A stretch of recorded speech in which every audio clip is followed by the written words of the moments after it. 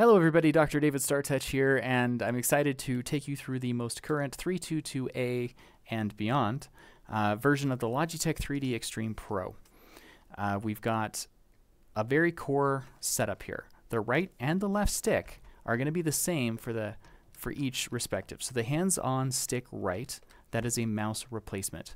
The right button on a mouse is group 2 weapons. Group 1 weapons is left click. So group 1 is the trigger, primary.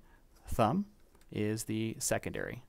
The mouse button, when you press it down, is usually missile mode on a mouse. So we've set that to be the thumb button here, button 4.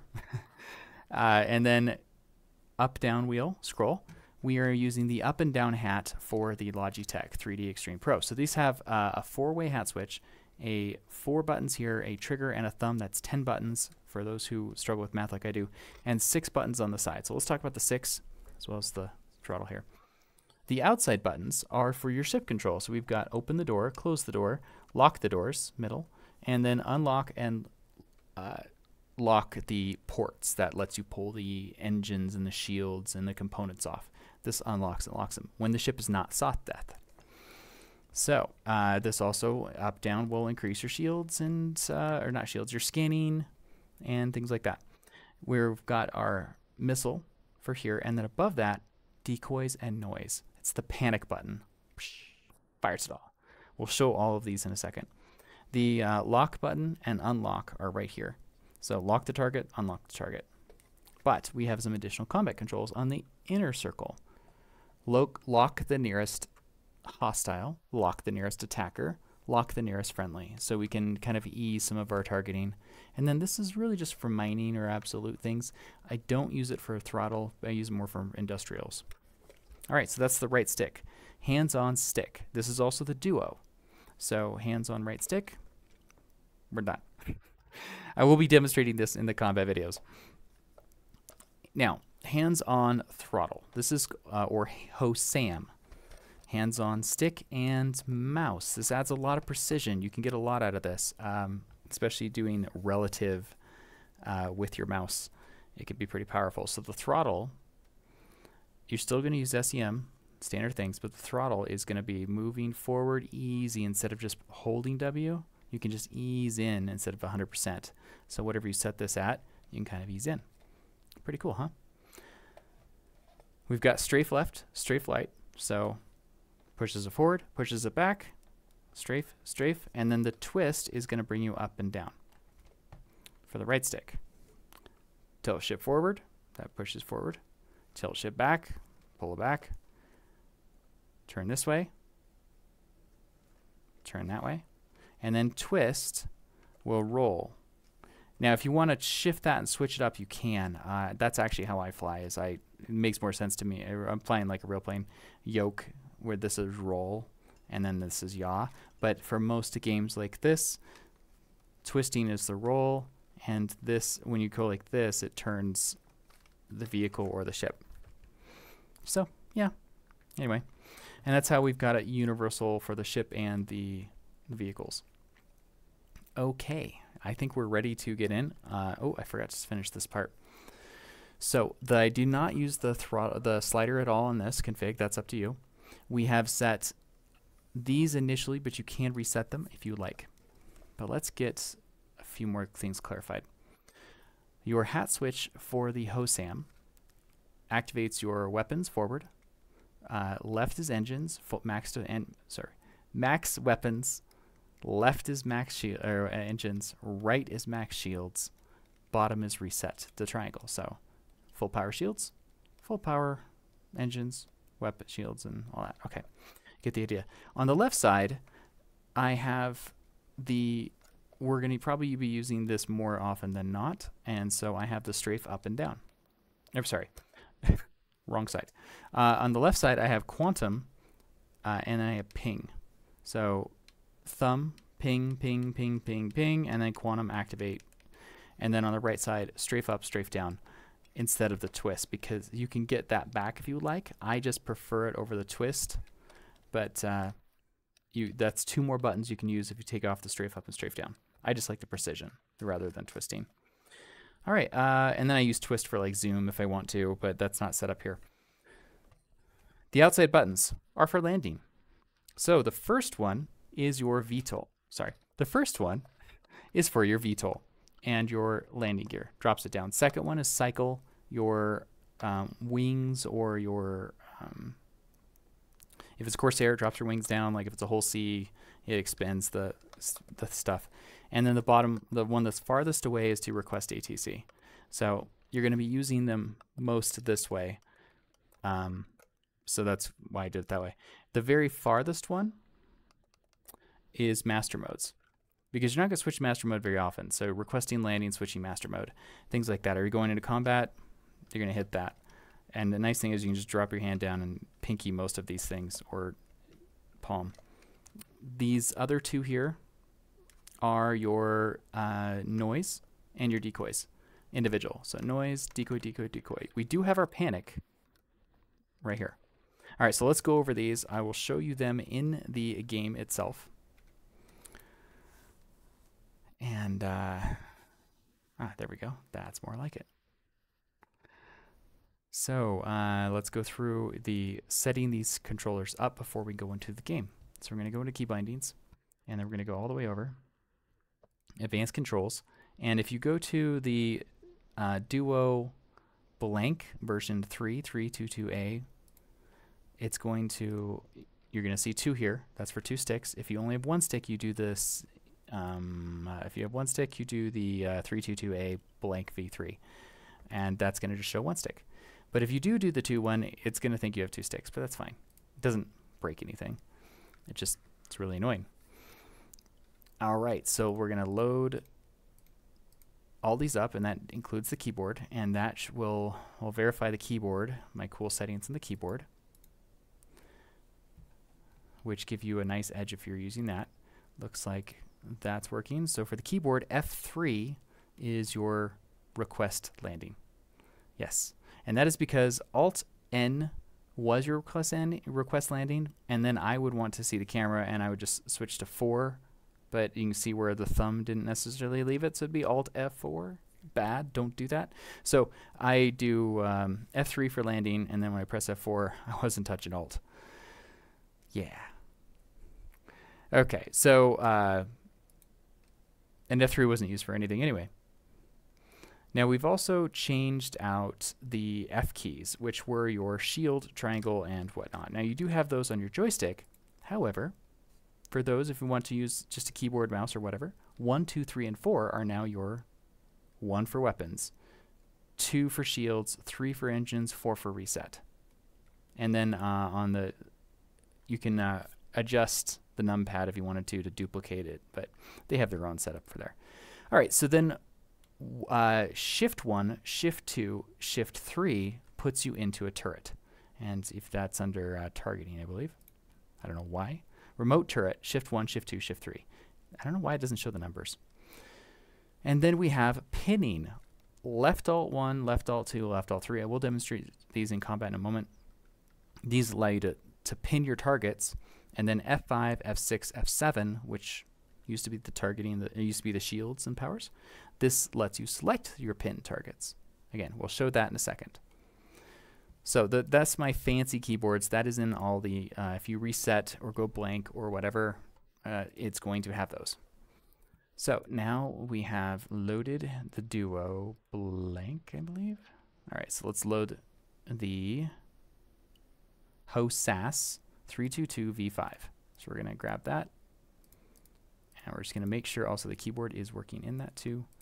Yay, this is already looking great. It's filled in. We've got our blanks, which full resets, and then we have this. Okay, so let's pull up the keyboard real fast. Make sure that the shield power triangles, yep, those triangles are there. All right.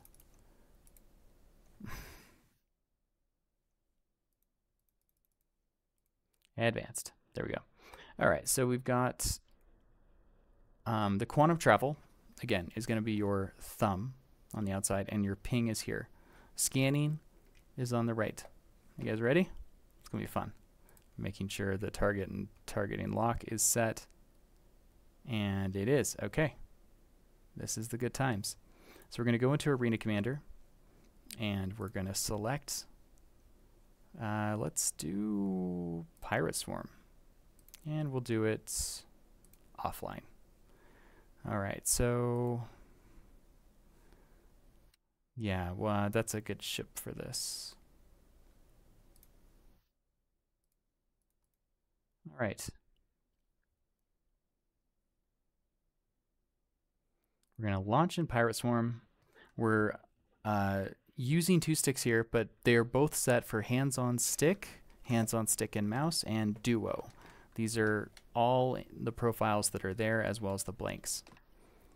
So let's talk about how this works. So right now, and we'll actually make sure that we've got a problem here already. So if I press forward, I'm going backwards. Can't really tell that as well from that view. So let's shift this. So if I'm pressing forward, the ship is going back. If I press back, you can see the engines kick in. That is not the configuration we can change. I can't give you that. You got to go to controls. But before we do, we need to know what stick this is. So we're going to go to movement, and we want to find the throttle absolute right here, forward and backward. Yep, that is that is Y input 2. So that's how we know. Go to controls, joystick 2. And then you just go to invert, flight movement, and you can change the throttle absolute, forward and backward. Where are you? Throttle forward, backward, absolute. You could say yes. Now there is a game setting here that said invert. I noticed this the other day. HoSaS invert throttle, and it's set to yes. So if I now go forward, yeah, it didn't change it here, so I think I'd have to exit the game to have that activate. I don't want to do that, so we'll just leave that. I don't know, that might fix it, that might not, but the fact that I just flipped the switch and it didn't fix it, I'm going to go through and turn it, change it the other way. So we go to controls, input 2, and invert settings for the flights, and I'm going to make movement to be absolute forward, back, yes. Okay, there we go. Now, if I go forward, I go forward. I go back, oh, and we are taking damage. All right, so let's go to full power to shields. Just press 2 real quick, and whoever was that dude, I don't know, but I'm going to target my nearest attacker. I'm going to do Alt 1, and now he's got a 1 on his name. And if I untarget him, I can now see who he is. Let's target him again, and just pull those triggers to the left.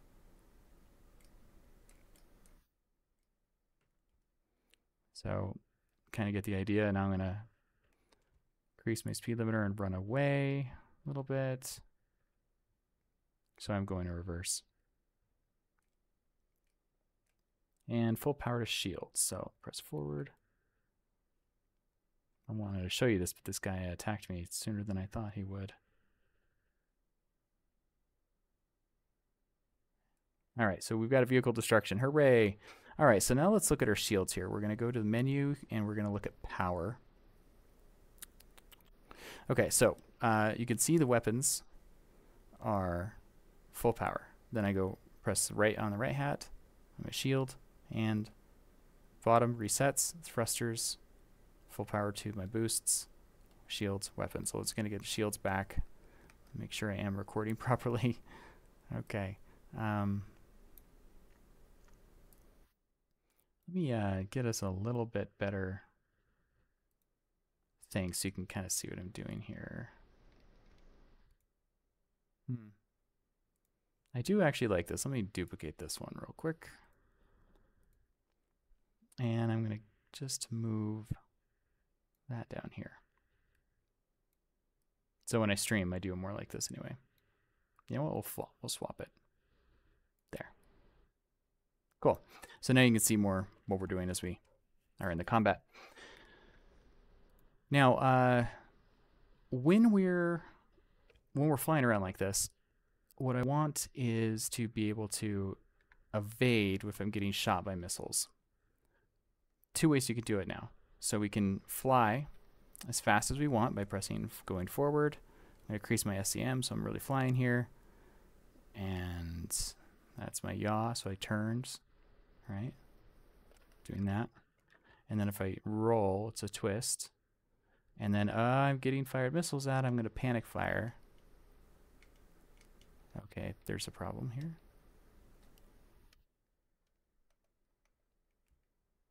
Something is wrong. None of my commands are working. What is...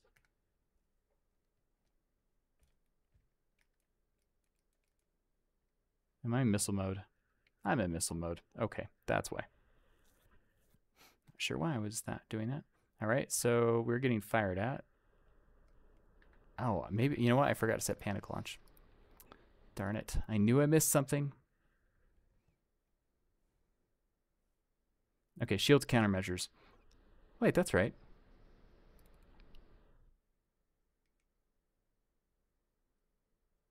Oh, they get put on the wrong one. Oh, that's easy. Okay. Fixed. Oh. No. They were on the right one. That's... Okay, something is amiss. Decoy panic launch should be there. That's what I did wrong. And then noise is the second one here. So that was right. All right, we'll just save that again as version 6. So STH, Logi, 3D, HoSaS, 322A, V6. That's the, so you know how the iterations, right? Okay, here we go. We're in the combat, I believe. All right, let's get back to here so we can see a little more. Okay, so now if we panic, oh, that worked. Yes, okay. I'm gonna fly a tiny bit in the other direction.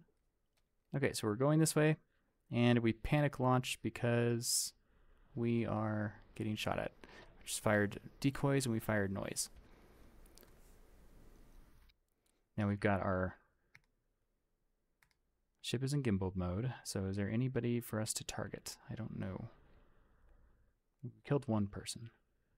Got one pirate, but I don't know where the others are, so I'm just gonna tap my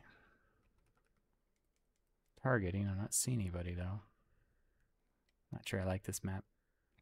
All right, so left trigger. I'm going through my lasers on this weapon and on my thumb now because these are my ballistics. I want to save those. But let's go full power to weapons again to recharge. I'm sure I'll get somebody coming soon. Now, if we want to play with the open of the canopy, this is more fun when I actually have a cutter, but this is terrifying, but we're going to do it.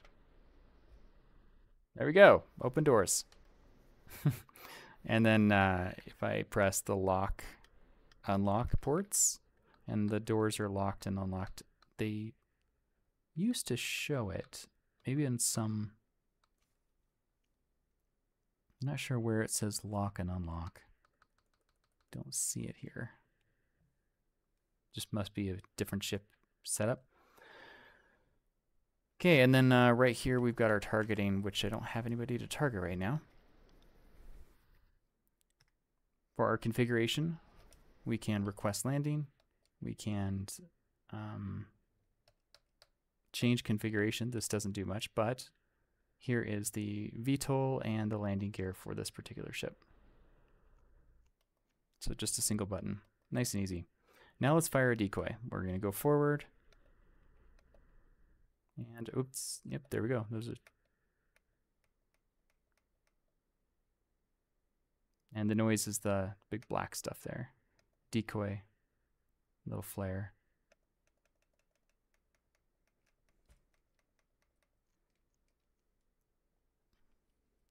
All right. Anyway, I hope that helps. It's a pretty simple setup. I don't believe I can don't think there's any place to go, but there's quantum drive. Press in there. And then if I want, I can ping. Super easy tapping. So that's nice. We can see I move my if I move the hat up and down on the right stick, we are moving the SCM, so I can adjust that. Boost, I have landing gear down, don't need that. Boost is the trigger, and then brake is the thumb. But it also brake reset. So if you needed, you could do that. I also like turning on the setting in settings here. Game settings, where under the space brake engages boost. So when I hit brake, I really want it to stop. So that's going to engage my boost, drain it a little bit, but I can always do power to boost and then drain. Power shields charge up. And yeah, I think that's pretty much all the main things we needed. You can see the power triangles moving around really easy with the hat. That's cool. And then if you do it with my keyboard settings, you can do the same thing. So that makes you nice and powerful with your keyboard and one stick, or if you're two sticks, or if you're stick. There you go. That's the Logitech 3D Extreme Pro, everybody. It's a $40 per stick. Mac, I think it's retail, and then so you can get it from 60 to 80, get two sticks, and it's a really good time. If you want to really invest in sticks, though, save your money. Don't get the Thrustmaster if you're going to save your money. If you're really going to want to invest in sticks, get the VKB. I have lent my right stick out, so I can only show you the left one at the moment, but this is the throttle. And this doesn't come with it. So it's just this part here. This is the an extension module, which I use for mining and other stuff, and you can attach them to the stick. So it's pretty modular, but this is going to last a lot longer than these. These are cheaper, and they do break occasionally, but if you treat them well, they'll last quite a while. This is much more industrial. They're pretty easy to service too, and you can adjust some of the axis strengths and stuff like that. They use a gimbal inside, which is feels more like a joystick, where this is like a ball, and you can see it more in the Thrustmasters, but there's a ball and a cup, and as you rotate, the ball moves along the cup and it knows what's going on that way. These, the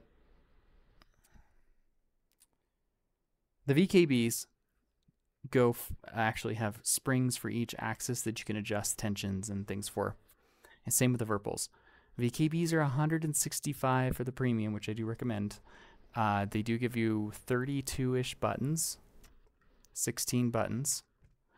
And Thrustmasters give you 8 and then 12. So 20.